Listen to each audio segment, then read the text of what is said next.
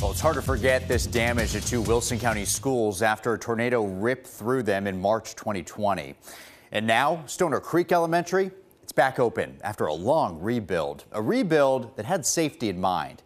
We continue our special reports when seconds count with News 2 meteorologist Shelby Mack. She shows us how the school made it through the storm and they are ready in case another tornado blows through Mount Juliet. Stoner Creek Elementary School reopened its doors in 2022 after the winds of change rolled through Wilson County in March 2020.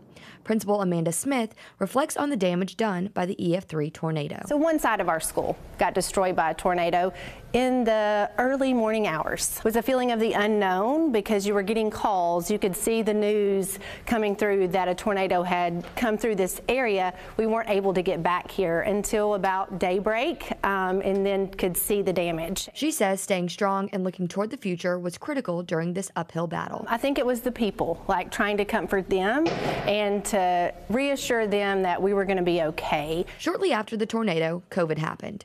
The administration and students of Stoner Creek banded together and found solutions while the building was under construction. Then, in November 2022, the newly rebuilt school opened. To watch it go from dirt to this is just amazing. To think that we have state-of-the-art classrooms, technology, equipment, space, our hallways are big.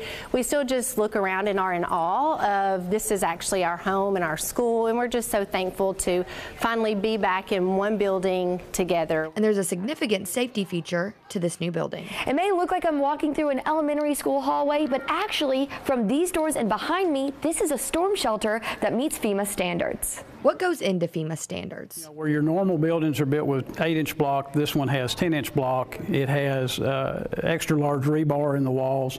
It has concrete poured down into the block, and then it has a one-piece continuous concrete roof on top. All of these features and more make this section of the school able to withstand EF4 tornado conditions. Wilson County schools have taken it a step farther to be prepared for severe weather. My understanding is we were the second school district in the state to be designated storm ready. We did that in 2015, and we recertified that in 2020. Being storm ready is a program run by the National Weather Service. It requires schools to have storm shelters, a way to get warnings and watches, and practice drills regularly.